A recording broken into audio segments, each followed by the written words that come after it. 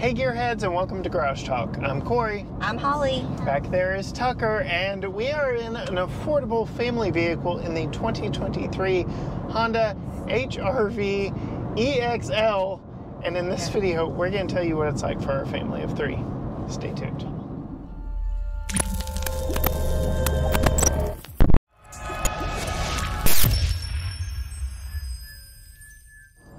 Alright, Holly, so here we are. We've been traveling a lot this week, but this has been our faithful ride for us, going to and from the airport and various different things. We've loaded luggage in the back. We've lived with it. This is very similar to the size vehicle that I drive daily. A little smaller than your Jeep, but what are your initial thoughts on this Honda HR-V? This feels bigger than the Chevy Cruze. Yeah. Is it not? It's very similar in size. Okay. Inside. But very nice that you think it feels bigger. It is taller. It's still bigger. It is a hatch. But yeah, this is technically a subcompact crossover from Honda. Why don't we start outside and come inside? Okay, sounds great. Outside, I know already you love the color. It's the same color as your Jeep. It's the same color of like everything that we buy. But what are your thoughts on the styling of it? I like the front better than the back. Yeah. I think Very I like happy face. It is, and surprisingly, I think I might like the black one better than the blue one, just from the way that this is styled. Yeah. But it is a cute, like you said, kind of a happy vehicle. We got LED lights up front, LED running lights, LED tail lights in the back. I like the multicolor rear. No, what are these? Side camera, side mirrors. My goodness. So the body color mirror caps is what you're saying? So you've got the body color and then the black. Yes. Okay. Is that what you were saying? Yes. Yes. It has the body color on the back and then the frame is black, and I like that little detail. It's nice. And compact dimensions. Spin out. Yeah. Compact dimensions versus the bestseller, the CR-V from Honda, but still very usable for our family of three, which brings us inside. What are your thoughts in here? So I like the styling a lot. I really like the softer front of the dashboard. There's soft touch like a lot of places. Yeah, it's kind of squishy a little bit, which I really like. Yeah. Everywhere. But there's different textures. So like here, because you're holding your hand in the door handle, it's hard. It's not soft. It's a frequently touched place. So this is going to be easier to clean and be able to take wear and tear a lot better, I think, than a different kind of material. So I like that, but then it's soft on the outside. So I like that. I like all the different textures. You know, I like textures. The air vent reminds me of the Accord that we had. It does. And if you remember, I think it looks really cool. But my mom brain says, when it gets dusty, am I going to have to clean in between every one of those little honeycombs? Just go to gtgaragetalk.com/gear and get you a California car duster. One quick swipe, you're good to go. Or that GAC stuff. Yeah, or that GAC stuff. So yeah, cleaning it would be easy, but yes, a lot of soft touch material in here, a lot of USB ports in here. We've got a USB-A up there, one on this side, one on your side over there. Very wireless car charger. That sort of works. Yeah, I did not have any problems with the wireless charger until you got in. I'm a jinx. I have probably put more miles on this car than you. Yeah. What are your thoughts about having it kind of buried behind cup holders here? I actually like, to be honest, this is where I put mine in my Jeep. It doesn't have a wireless car charger, but I like that area because I can glance down without really taking my eyes off the road if like I needed to for something. Make sure it's charging, whatever. So I like that area. If you make a good point, if we had cups in there, it might be a different story, but. What are your thoughts on storage in here? Storage is nice. Yeah. There's some little cubby. There's a little cubby right here. that I like. The center console, I feel like could be a little bit bigger, but it's still like a good size. Yeah. There's not a lot of versatility to it. It's just kind of a big hole. What do you think of the bridge? I have to ask about the bridge. I like the bridge. Yeah. I guess. I don't really know what those buttons are for, though. But electronic parking brake, brake hold if you're in stop and go traffic, hill descent control if you're taking this off-road, which I have, this one, and drive mode switch for eco, normal, sport, that kind of stuff. There you go. Dual zone climate, Apple CarPlay, which is wireless. It's worked a whole lot better than the last car we had with wireless. Yeah, but it Apple also CarPlay. has actual buttons. I know. I do like the actual buttons and a knob. Yeah. I like that. So then also I wanted to talk about the speed limit. You can see in your dashboard. Yep. In your controls. So it has in your cluster. Yes. So it does have traffic sign recognition, and so we've got an actual physical speedometer, but everything else is on a screen that I can barely see from here. So it's got a very narrow field of view. So really, all I can see is the speedometer from over here. But from the driver's seat. Crystal clear. Crystal clear. Yep. A lot of different things you can cycle through over there. What about the steering wheel? I like the steering wheel, but I feel like it could be a tad smaller, like circumference. Okay. Yeah. Is that circumference? Circumference around diameter is. Okay, yeah. I think the circumference could be better, or smaller. Yep. But it does, with it being bigger, it does. The position that I have my steering wheel in, I can see all of the stuff on the cluster. So I guess that's the reason it's bigger. But also the steering wheel is a telescope and up and down. So I like that. There's a lot of ways to position it. Seat comfort. No? So this is one of my doubts. So there's a lot. I feel they're fine. There's a lot to like about this car, and there are just a couple of things that are not quite there, and the seat comfort is one of them. Interesting. That is kind of a deal breaker. So what is it about it? So I have sat in this car a lot longer than you, because I took a 2-hour trip somewhere. I've driven it a few more miles than you. And I was probably about 15 minutes into my 2-hour trip, and my back started hurting. Yeah. So when I initially sit in it, you're not necessarily like, oh, this is an uncomfortable seat.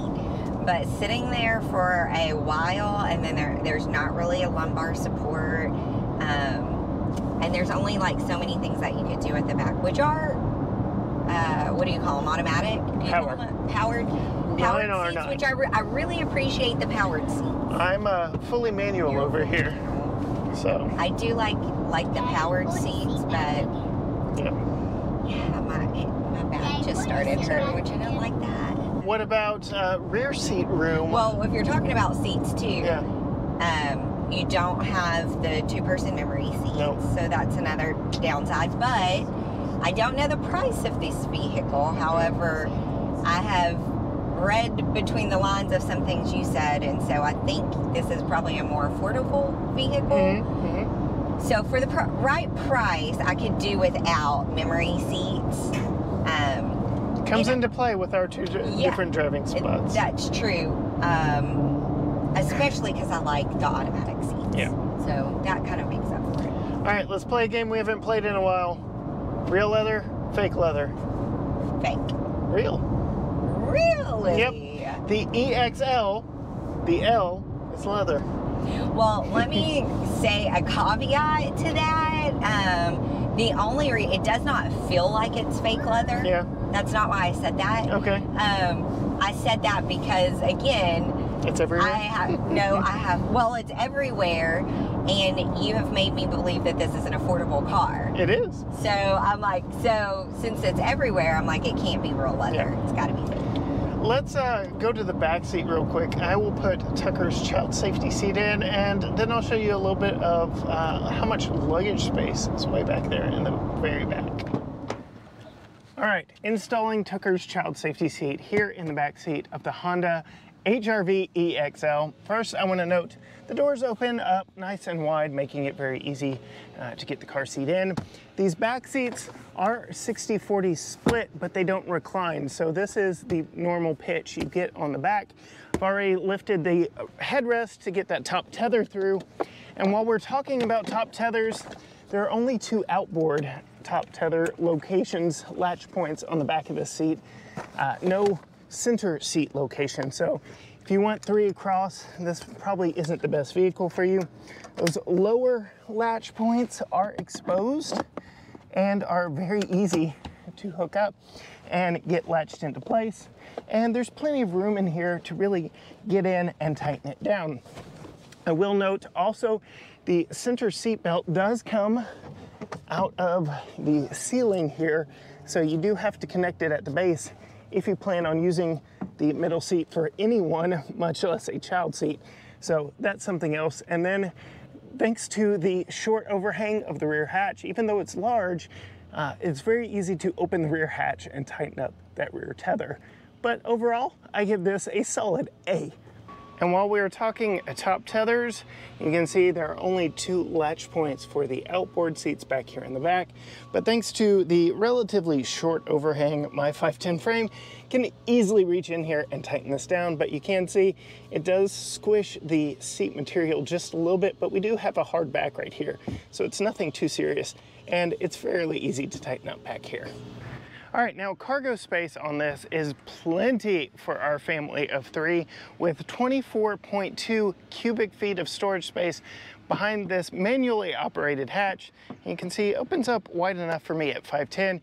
You also get a 60-40 split bench rear seat that opens this up to over 50 cubic feet of storage space. So this rear storage space alone is as big as a Chevy Tahoe's rear storage space, which much bigger vehicle, but in a nice compact platform. And if you're curious what that looks like for luggage, that's our largest suitcase that we own. Fits in there lengthways right here, so no problems there.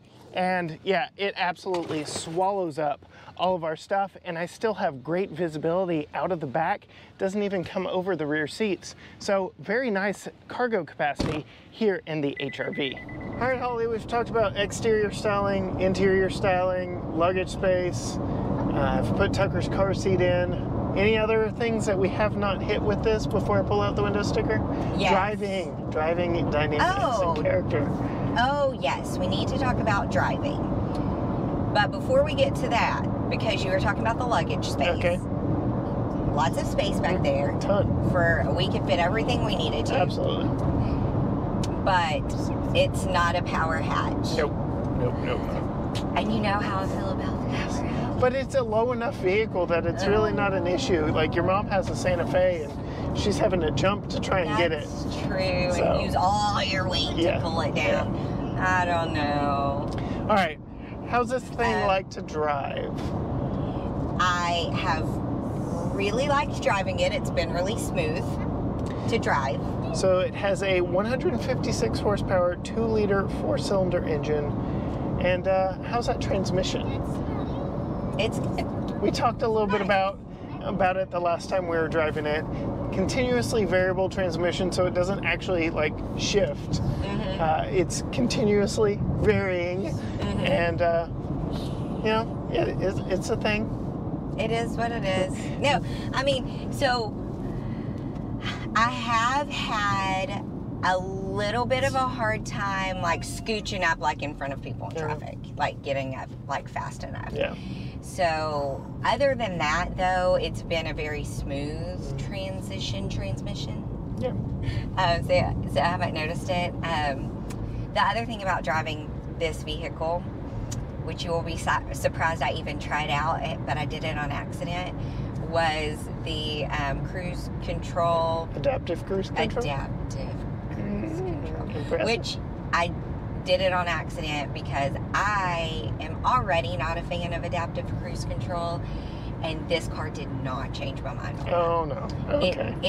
You haven't done it yet. Oh, yes. On this car? Oh, yeah. Did you like it? I think it's one of the better ones that I've sampled. You weren't on I-20. Yeah? I didn't like it. Okay.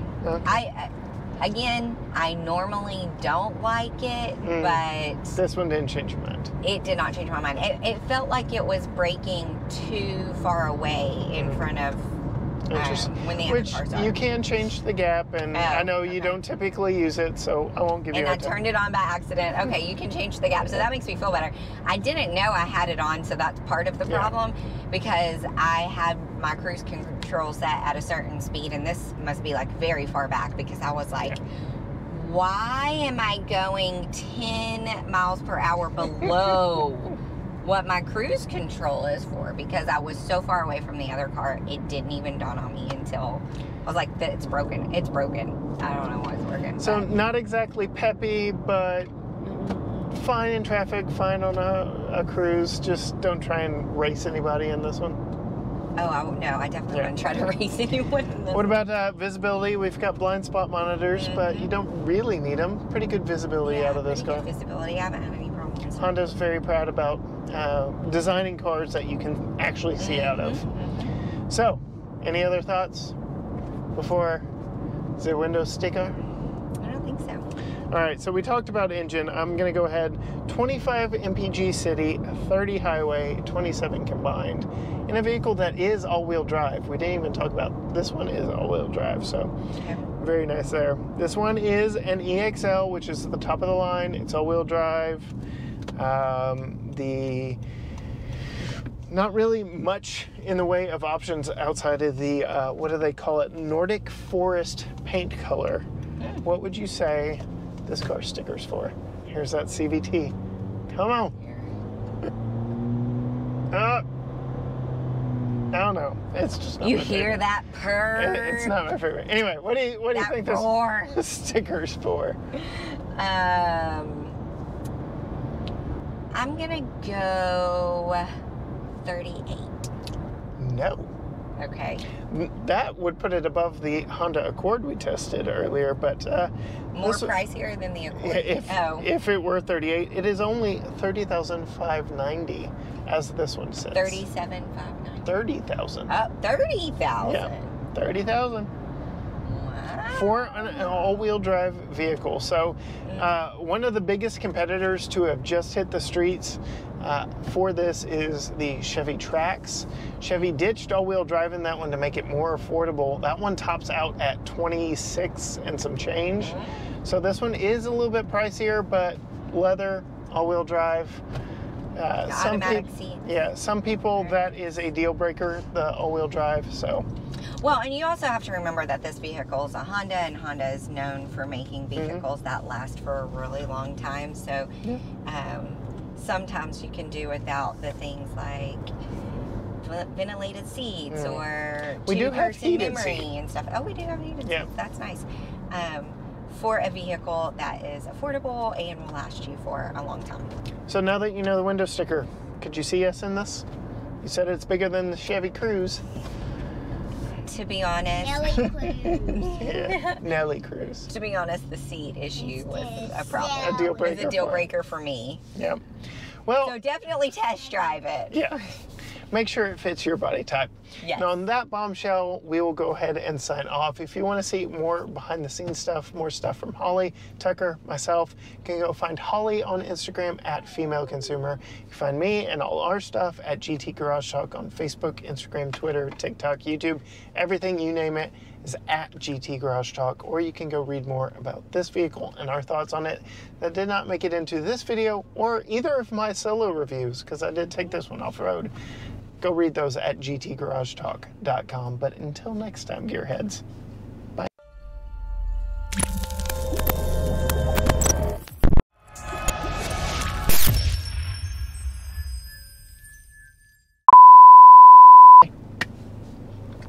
Whew, Bye. got it.